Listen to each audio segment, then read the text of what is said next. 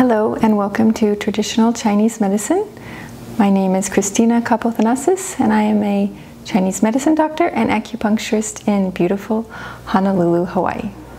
My mission is to help people integrate Chinese medicine into their daily lives to promote health and well-being.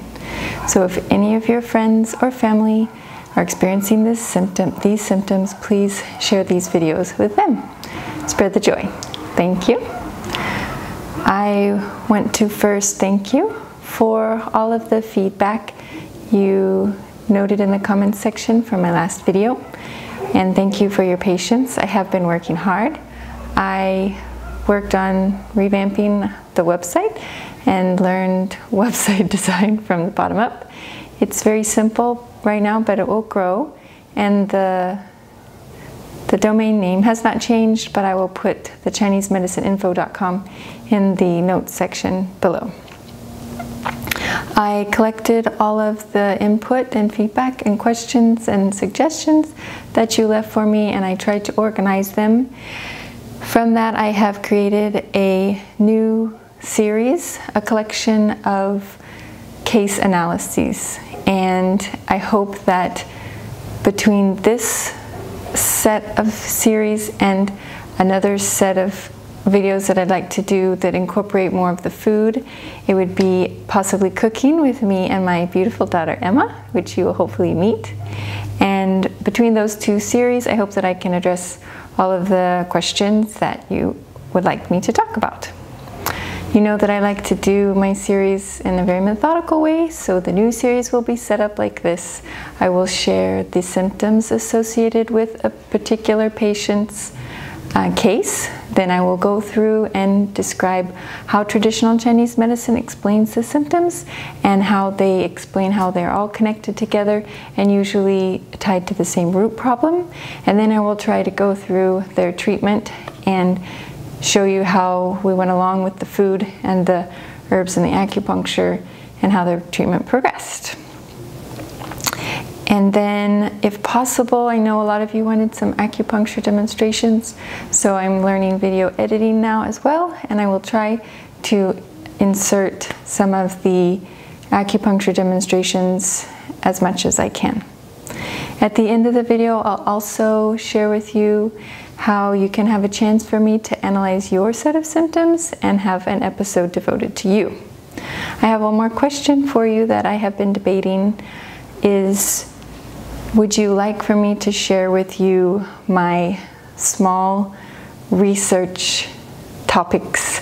I'm constantly coming up with new theories to explain things and trying new things or researching new things. For example, I'm in the middle of my latest trial with transdermal magnesium, which is topical magnesium lotion, and I'm trying it out on many of my patients and of course always myself, and the results that I'm getting along the way. I usually like to present things in a nice tidy package at the end with my conclusions, but you just let me know if you'd like all the rambling in my head and the research and the theories that I'm currently going through, because I could do short episodes on all of that too. I've also done the G6PD deficiency research this last week, which was very interesting and exciting. So let me know if you'd like me to share those things with you, because I'm a lifetime student. Okay, let's get started with our first episode, and today's episode will begin with a case of PMS. I'll be right back to show you the symptoms.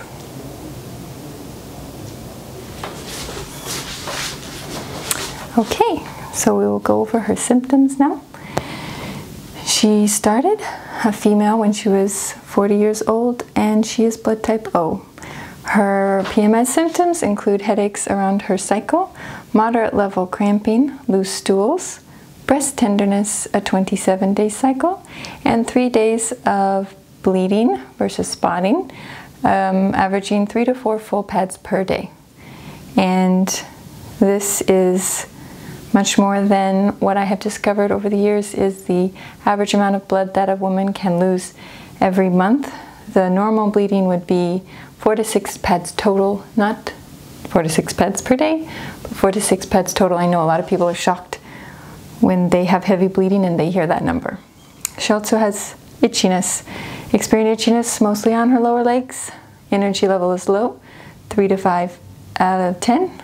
And mild constipation, it's brown informed, but she goes every other day. Urinary urgency, frequency, and occasional leaking. She has neck pain, sometimes on a scale of 1 to 10, up to a 10 out of 10. Melasma, which is the dark pigmentation, usually on the cheeks, but it can be also in other areas of the face.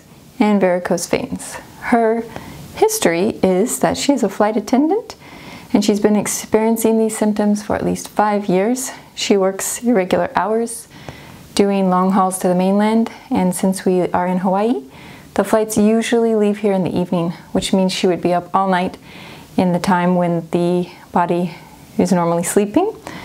And she sometimes not only has erratic sleep schedule, but also little sleeps, sometimes as low as 5 hours. And her eating is erratic on the planes, maybe more like snacking during the flights.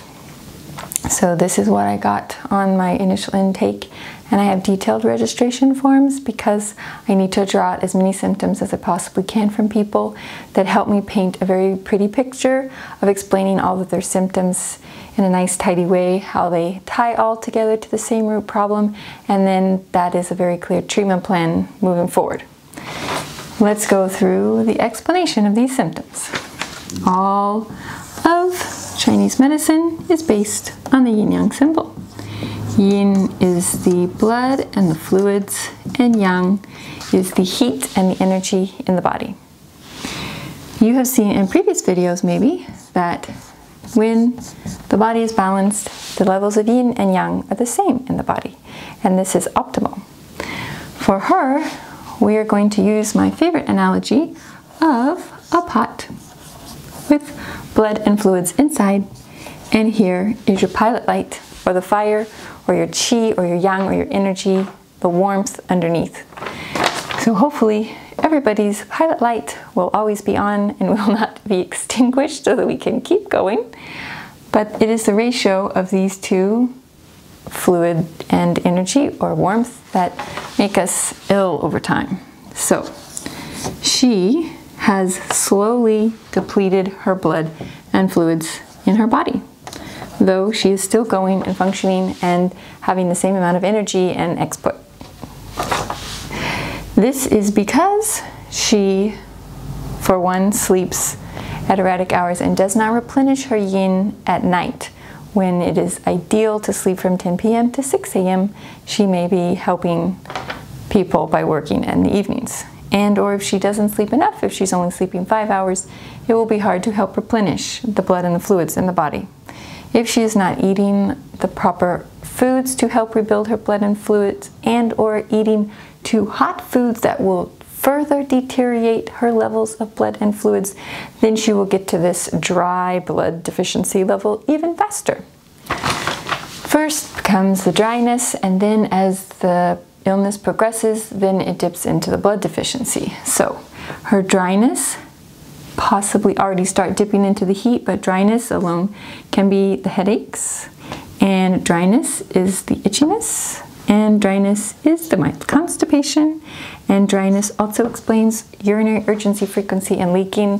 When the urinary tract is too dry, it gets constant stimulation that sends the signal to the brain, I have to urinate, I have to urinate, I have to urinate, and as soon as you moisturize your whole body, then the frequency will slow down. This varicose veins is also dryness, also varying on the beginning of the heat. But this is the beginning of the explanation of her symptoms. As time goes on, then she will become deficient to the point of dipping into her blood. So first it's dry. We're dry, and then we have blood deficiency. And then with the blood deficiency will come heat, because at some point the pot is so dry that it starts smoking, and that is the heat. So if we go to the next level, her heat blood deficiency is seen in her 27-day cycle and her heavy bleeding. If you have less than a 28-day cycle, you have blood deficiency and or heat. If you bleed this much, it is almost impossible for you to recoup that amount of blood in 28 days, and therefore you will become more and more blood deficient. This is also a chicken and egg problem because when you bleed this much, you will become blood deficient, but when you are blood deficient, you bleed more. That is explained by this. You bleed more usually by two ways. When it's heat. So if you have something spinning and you heat it up, it will spin even faster. So the blood that comes into contact with the uterus will be more because you are circulating more and more blood. And when that speeds up, then the blood spills out of the pot, which means the blood is going to go out of you more during your cycle. So this one is a double-edged sword for the bleeding and the blood deficiency. For the blood deficiency and the hormone imbalance, I also see this melasma come about. This is really hard for me to treat. If you guys know of any wonderful way to treat it holistically, other than the bleach method that she's going through with her doctor, then I would love to know in the comments section below. Varicose veins, I've also only been able to treat the pain of those, but I cannot make them go away. The cosmetic aspect, I cannot. Though my patients say it's very easy to go to the doctor and have them taken out. I don't know about that. So I have basically treated her from here up. Number 2, why do people bleed too much? Is spleen deficiency. So when your spleen is too weak, spleen is responsible for holding things up and in, whether that be your baby in a miscarriage or your organs like a prolapsed stomach, rectum, or uterus. It's also for frequent urination and or loose stools. So blood going out is one thing we have to hold up and in with spleen deficiency, and if you're too weak, it will go out. For her, it's mostly the heat, but she has a little bit of that incorporated too. So next we go to, she's so deficient and dry and becoming hot that she is going to go into the next step, which is starting to drain her kidneys. The first one is her liver. Her liver and her kidneys. Liver holds the blood, kidneys hold the essence, Jing. And these are a pair, like a mother and a daughter. So once the liver is out of blood, it says, "Mom, can I borrow some money?" And the kidney gives the essence to the liver, who turns the essence into blood and keeps spending. But she hardly ever is going to slow down enough to replenish her stores and refill the kidney. So when the kidney deficiency starts, that is the best way I can explain that is when you look up adrenal fatigue online, so that people get really depleted and tired. So they're dipping into both sides of the yin-yang. When one is so weak, it is inevitable that it doesn't start dragging the other one down with it. So the yin is depleted, and then the yang starts to go down too. The yang, or the qi, going down will definitely explain her adrenal fatigue-like kind of energy, which is extremely low. And it will also explain her loose stools, because the spleen deficiency is coming along. That energy told things up. And once you get that weak, then things start to not circulate as well. My analogy is a river. If you have a wide river full of the blood and the fluid, it flows a little bit better. And then once you get to a certain point, the trickle of fluid in the river does not flow well, or it stagnates. And that is the best analogy I can come up with. So if her qi or her energy isn't flowing as well because the blood deficiency and the dryness is dragging it down, then she comes up with the stagnant issues like the moderate cramping and the breast tenderness and indirectly the neck pain. How do we explain the neck pain? The neck pain is associated because, my theory, because of the stagnation in her gallbladder. So liver and gallbladder are very closely related than gallbladder. When people are stressed out and weak and or blood deficiency leads actually to the shutting down of the gallbladder too, then what happens is you create some kind of sludge or stones or sand, and that also inhibits the ejection of bile when the gallbladder goes to squeeze, and or you don't have enough bile, or it doesn't squeeze well enough to eject the bile. And the bile is crucial for, ta-tan, back to the blood. It is crucial for helping you to absorb your blood, because it helps you to absorb the minerals from the food that contain blood building, like the iron, and it is absorbing your fat soluble vitamins like A, D, E, K. So if it's going to help you absorb your blood building proteins and it's not working well, that's going to further exacerbate these conditions. And the bile is important. It's a dual mechanism, I'm learning, but the bile controls your stomach acid. And that's how we get to the neck pain. Because over the years, I have seen a pattern, very obvious pattern, that lots of neck pain, when people come in and say, I have tension and neck pain, it is due to too much acid or the acid imbalance in the stomach, whether they feel the acid reflux symptoms or not, because you might be having silent acid. But this is caused by the acid that comes up and irritates the nerves here. And actually recently I have been treating her, and I was reminding her of a very clean diet, because everybody in Hawaii loves spicy. And after I treated her and she stayed away from her spicy, her neck pain went down from more like 10 to a 5 on a scale of 1 to 10.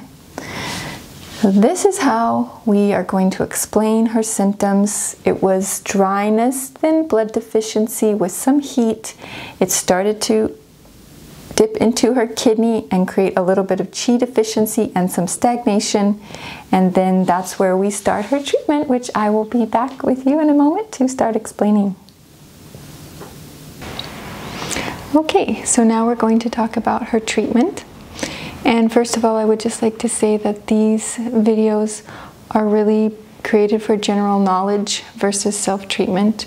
I know people ask me about which herbs I use in my formulas, and I'm glad to share those with people, but you really need to work with a Chinese medicine doctor or acupuncturist near you, because every person's formula is different, and it really depends on the pulse diagnosis together with your symptoms. So you're welcome to come to Hawaii, and I would love to treat you, or you can find another acupuncturist or Chinese medicine doctor near you who can help you to get started, and you can implement some of my food ideas to augment their treatments. I would like to break the treatment portion down into the food, acupuncture, ear seeds, and herbs. I'm trying to make it as simple as possible, so bear with me while I find the best flow for us.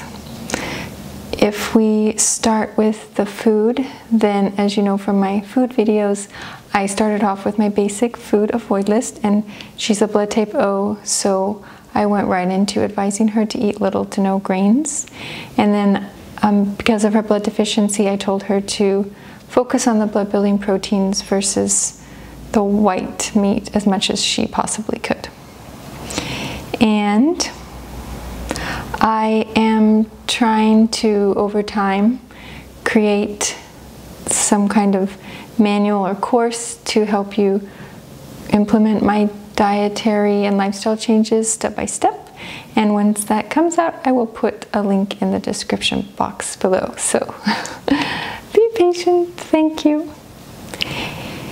Next, I'll go over the needles that I used sometimes in rotation or not at the same time. But the first set of needles that I started off with for the bulk of her treatments through, I think, about the first 10 or more treatments was focusing on balancing her pulses.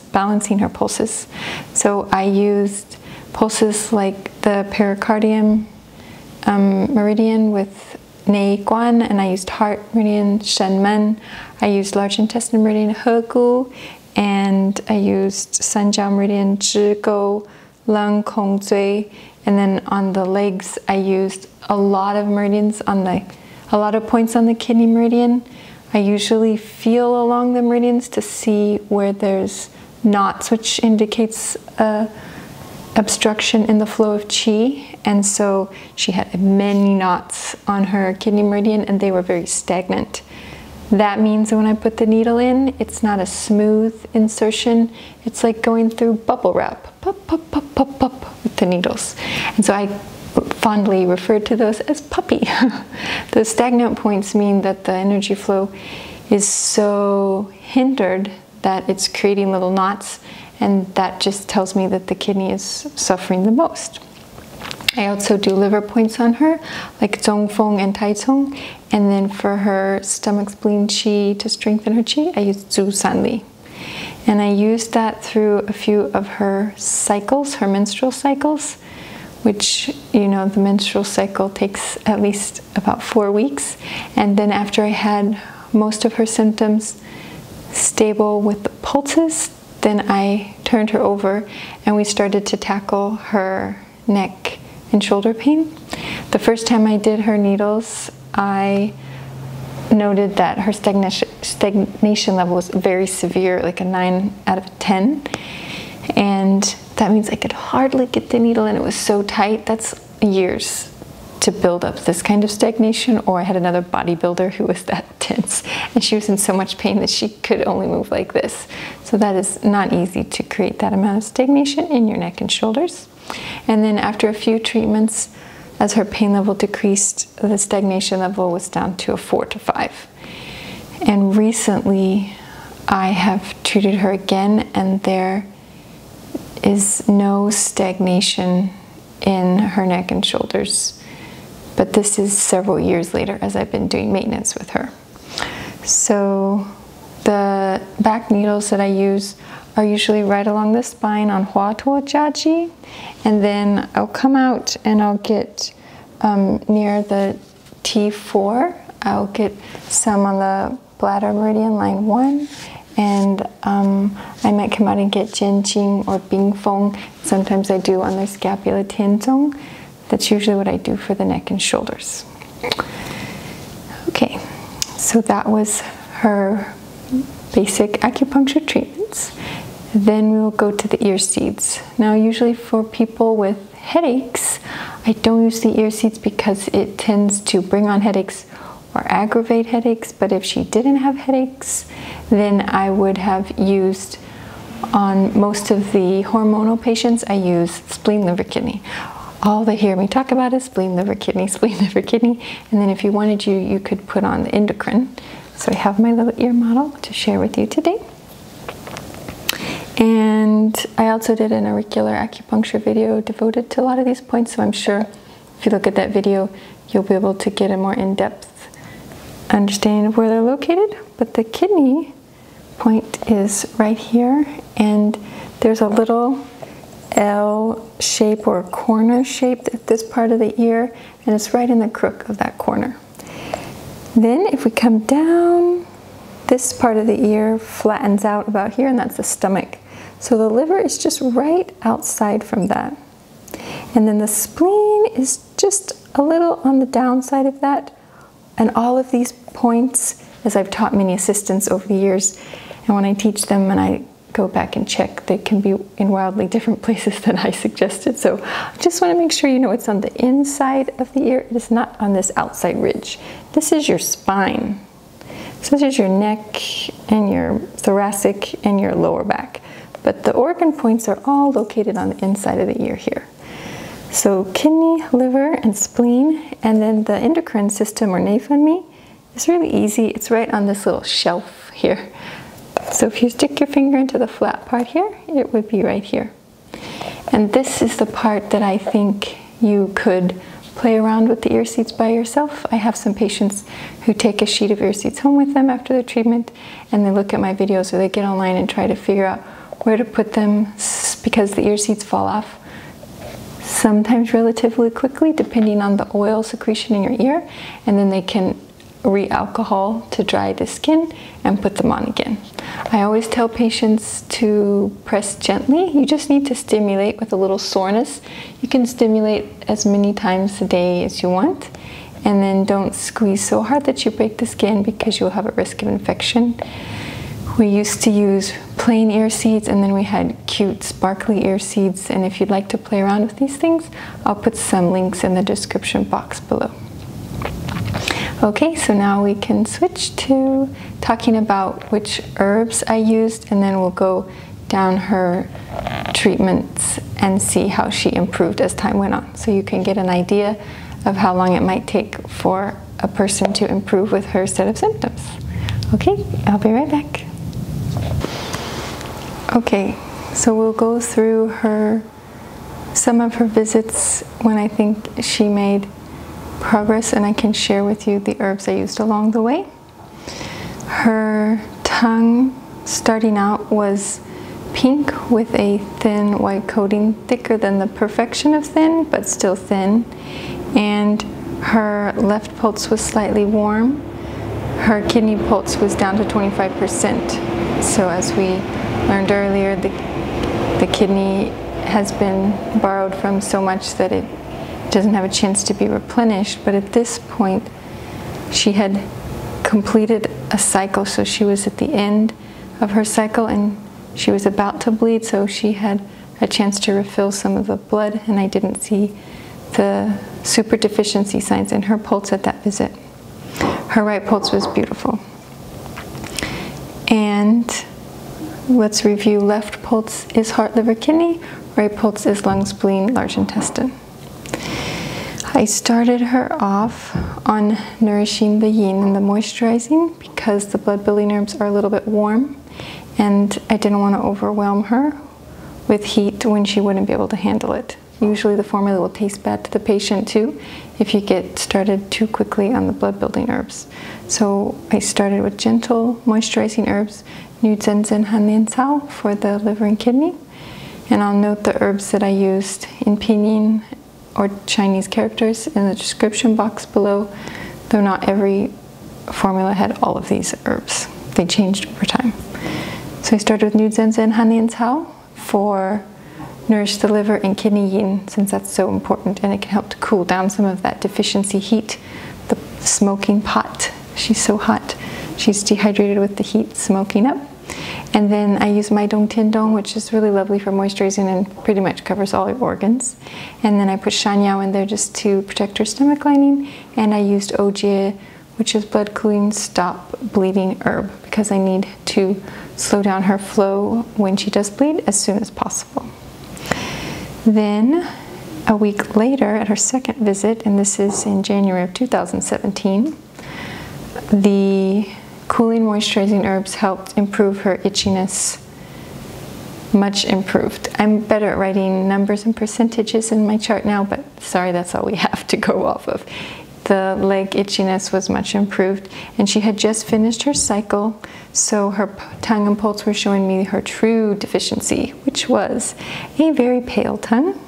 Instead of being pink, it was close to white, and her left pulse was extremely hot to the touch and slippery, which means she was on fire, but we are noting that this is a deficiency sort of heat, as in the boiling pot. There's no blood and fluids in the pot, so it's smoking. That was the heat that she had right after her period, and her right pulse was still unscathed. So at this point, now that she had a tiny bit of the cooling moisturizing herbs in her, and I could see how hot she was when she lost that blood, then we went right for a really strong kidney herb, which is Bieja. I usually put this on the side at the beginning because some patients have loose stools, but this is a gold standard between Bieja and Guiban. These are the gold standards for building the kidney yin. We can't use Guiban on her though because it has circulation properties, and we're going to make her bleed even more. So we start with the Bieja, and then I was bold and added a little bit of Hezhou, which is one of the blood-building herbs, and I added Caihu, which can circulate, but it circulates the qi. We do not want to circulate the blood and make her bleed more, but we can circulate the qi, and it's excellent for clearing out her liver and gallbladder to help her absorb her blood-building foods and herbs better, and Dangshen to just give her a little bit of energy, because if I'm going to target the adrenals, I usually target building liver, kidney, yin, and blood, and I also target boosting the lung and spleen qi. It'll just build the adrenals back faster. I know a lot of supplements include ashwagandha, and the Dangshen is sort of in that category of the ginseng family, but usually ashwagandha or ginseng is too hot for people with this. So the dangshan is warm, but not that hot. I also put some herbs on the side for her to take next time her cycle starts. So I added extra ojie, tebaye, and diyu, and those are going to stop the bleeding without circulating. There's several categories of stopping the bleeding herbs, but we can only stick with the ones that cool the blood to stop the bleeding, or the astringent holding in the blood to stop the bleeding. We can't use the ones that circulate the blood to stop the bleeding because she's just going to bleed more. So we have to be careful which ones we pick. Then, skipping a few visits to her following cycle, on her visit number 4 in February, she made it to a cycle length of 30 days, which is an excellent jump from 27 to 30.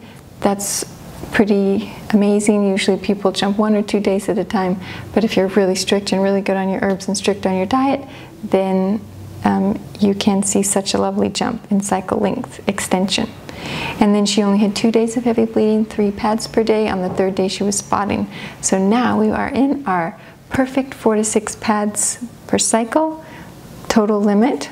And then her headaches decreased from 3 before and 3 after the cycle that were all day long, to before the cycle she had 1 that was mild.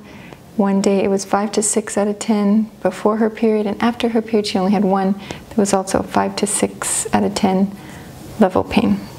Her bowel movement was beautiful and formed, and her energy improved to ranging between a 5 to an 8 out of 10, which is much better than a 3 to a 5, and she felt much more clear-headed. I have a lot of patients who report the improvement in their energy and the clearing of the brain fog, and they just feel more alert. And hopefully these positive changes can encourage people, if they can remember them and grab onto them, they can encourage people to continue maintaining their diet and lifestyle changes even after their symptoms are stable, because it's hard to remember the headaches or the itchiness or different pains you have, because once they're gone you tend to forget about them. So you got to focus on the positive benefits that you get, unless you go too far off diet and those symptoms start to come back. That's a nice gentle reminder to get back on your clean diet and lifestyle. She also brought to me her lab tests. Her total T3 was 73 out of this lab's normal range of 80 to 100.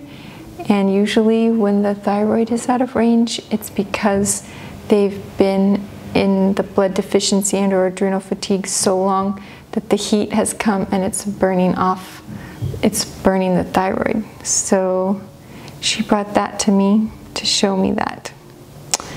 And at that time, her tongue made it through a cycle without becoming pale.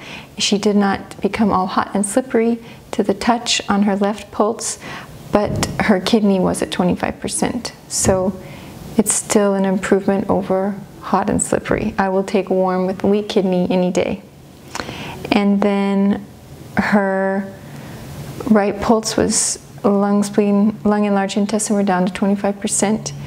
And that was 3 days after the start of her cycle. So maybe between the loose stools or not enough vegetables, she was somehow a little bit dehydrated.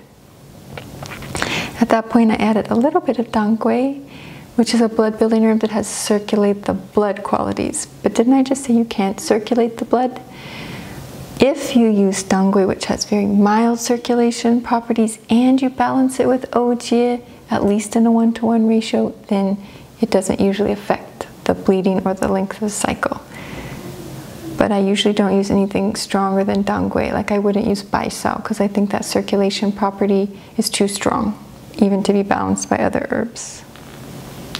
Though everybody might have their own opinion, that's fine.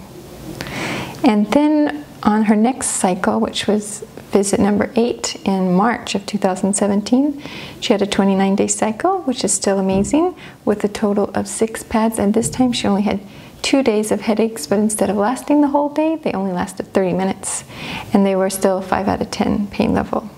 So I thought that was a significant improvement.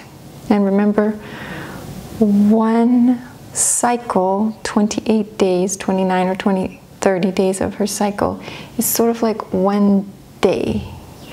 It needs a lot of patience to treat hormonal imbalances, because unlike the circadian rhythm, which is every day you sleep, you wake up, you sleep, you wake up, or even the bowel movement, usually you eat something and then it comes out of you in the next 2 or 3 days, then that's more of an immediate response. But the hormones, you have to wait until the cycle so that we can see the improvement. So I'm skipping over a few treatments in between, but basically the point of all those treatments is to keep her pulses as perfect as I possibly can until she gets to the next cycle, so that we can see the improvement. And that was a lovely cycle with her tongue still maintaining its pinkness. She still had that little bit thicker than normal white coating, and her pulses were pretty good. Her kidney made it to 50% instead of 25% after this cycle. And then her, again, her digestive system was a little dry, but I noted that she had a little bit of food poisoning before this appointment, so it might have just been the loose stools causing the dryness in her digestive system. At her following cycle, we came up with another 30-day cycle. She had 7 pads, only 1 mild headache behind the eyes, and we were pretty we were stable in her cycle and the PMS symptoms associated with that, so we started to switch our focus onto her melasma, which I haven't had tons of success with treating, and we tried to focus on her tongue coating to kill the candida. So what we did was we told her absolutely no sugar and no fruits except for a little bit of berries, and to be extremely clean on her paleo diet, basically paleo diet plus the Christina avoids. So we also helped support her with herbs. We added Sendi, Shensen, Zicao, and Huanglin, Huangqing, Huangbo, the 3 yellows, and Zhizi, which will moisturize, cool the blood, and they're very bitter and kill many things other than just candida.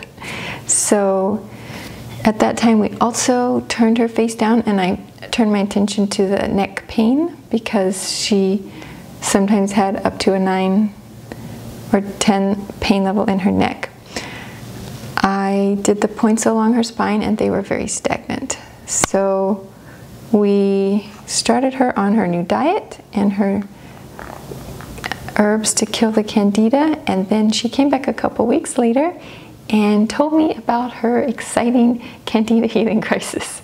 So yes, indeed, she did have it, because after about 4 days of her diet, she had full-on candida die-off symptoms, the flu symptoms, nausea, upset stomach, fevers, chills, cough, and phlegm for a whole week. When I saw her at that 2 weeks later appointment, she was still a little nauseous, and even her sleep was disturbed by the upset stomach. She didn't eat very much, and on the positive side, her neck was really good. I already saw that her tongue coating was becoming much thinner, which was exciting for me to see, and she's definitely by far the most extreme candida die-off case that I've seen. What I usually see is people break out with a little rash on their chest, or maybe on the elbows and the knees, but because of that, I do a more gentle candida cleanse now, where we take them from sugar to fruit, and then from high glycemic index fruits to low, and that can mitigate any of those extreme uncomfortable die-off symptoms. And her pulses were still lovely for the most part, and then her back needle stagnation was also greatly down, and her pain was mostly under control. So even though we tried the candida diet, it didn't really help her melasma, but I'm sure that killing the candida was important for maintaining all of her other symptoms. And then after a while, I would space her visits out to, usually I see people monthly for maintenance, because after you get away from me too long, you start to forget, just like the dentist tells you to brush your teeth in those little circular motions. You forget that Christina says, don't eat this, this, this, eat that, that, that. And it's just a gentle reminder. When your pulses get too far from perfection, then I need to guide you gently back onto the right path. So if she got too far off diet, her headaches would come back, itchiness, and the urination issues, and that basically helped keep her on her diet for the most part. And we weaned her off her herbs, and then everything stayed basically stable, her cycles and her symptoms and her bowel movement. And then her bowel movement almost daily, and then her neck pain tended to come and go.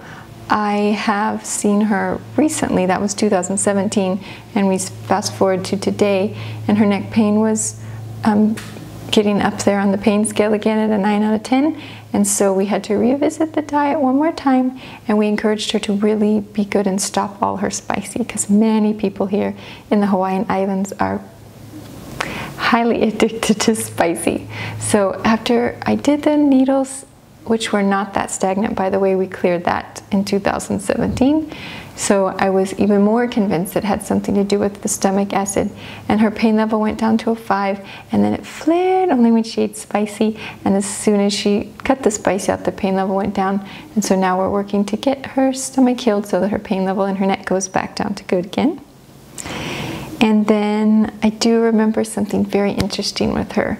She was good for at least a year or year and a half, and when she came to one of those follow-up appointments, she had gone off diet for some kind of celebrations or holidays, and it had been almost a whole month that she had been being completely off diet. And I said, oh, so I checked her pulses, waiting to see what the results would be. And the only pulse that was really down was her spleen stomach pulse. So I could tell either she was eating too much spicy vinegar or carbohydrates. And she said probably all of the above.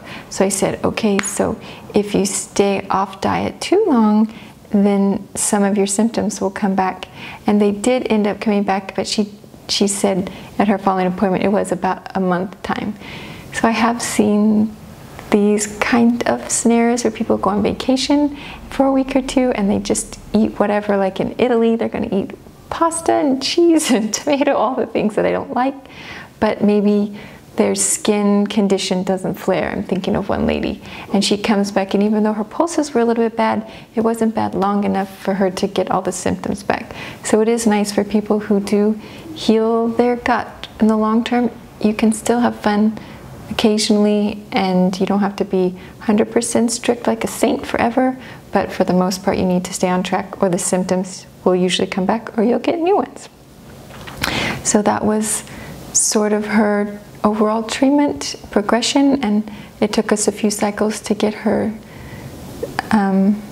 bleeding and headaches under control, and the rest of her dry symptoms and her pain.